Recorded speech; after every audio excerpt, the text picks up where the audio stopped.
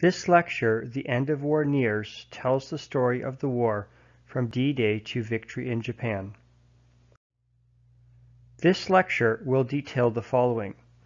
D-Day, the foothold. The Germans are pushed back.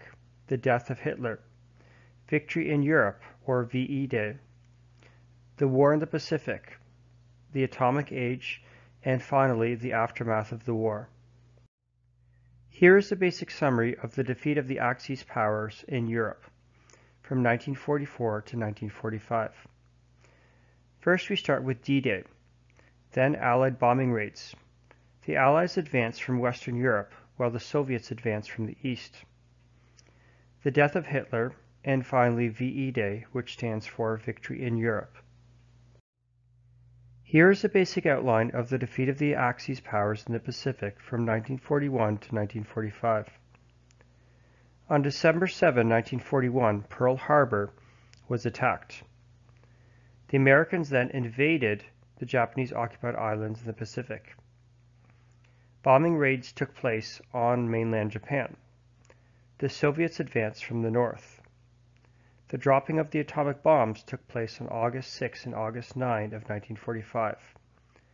And finally, there was VJ Day, which means Victory in Japan.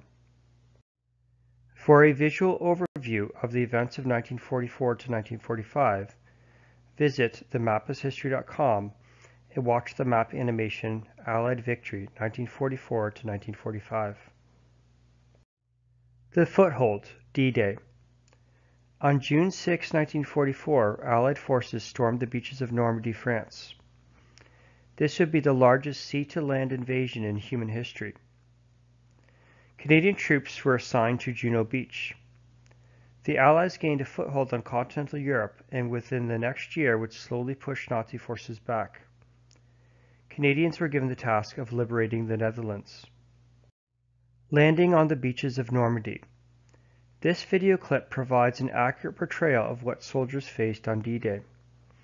Warning, this is a very graphic video clip. If you are not comfortable with viewing war scenes, feel free to move on. The Allies push back the Germans. Following D-Day, Allied ground forces advanced on the Germans from the west and the Soviets from the east. Frequent bombing raids, some including as many as 500 to 1,000 Allied aircrafts, destroyed major German cities like Munich and Berlin. The Germans made one last attempt to regain territory in what became known as the Battle of the Bulge. Following the brief reacquisition of some territory, the Germans began to retreat again. The death of Hitler. Surrounded by Soviet troops, Hitler and his wife Eva Braun moved to a bunker below the Chancellor's residence in Berlin, where he and Braun committed suicide on April 30, 1945. Hitler had first poisoned himself and then shot himself. His body was immediately burned by his guards before the Russians arrived. VE Day, Victory in Europe. The Allies had slowly pushed the Germans back over 11 months of intense fighting. This Allied plan was known as Operation Market Garden and had taken longer than expected. On May 7, 1945, Germany unconditionally surrendered. The war in Europe was finally over. The war in the Pacific. War in Europe may have been over, but Japan still continued to fight in the Pacific. The Americans had recovered from Pearl Harbor and begun to invade Japanese-held islands in the Pacific. As the Americans liberated more and more Japanese-held islands, they came within bombing range of mainland Japan. The start of the atomic age. On August 6, 1945, an American bomber, the Enola Gay, dropped an atomic bomb on the Japanese city of Hiroshima, killing 71,000. The Japanese refused to surrender. 3 days later, the Americans dropped another atomic bomb on the city of Nagasaki, killing 35,000.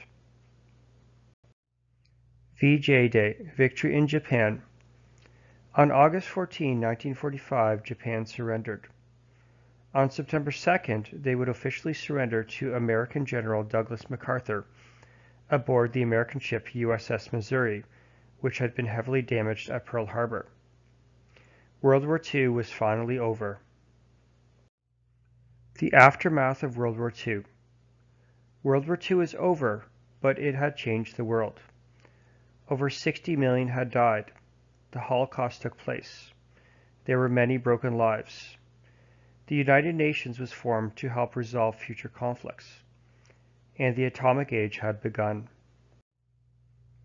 For more commentary on World War II, visit YouTube and search Crash Course World War II, episode number 38.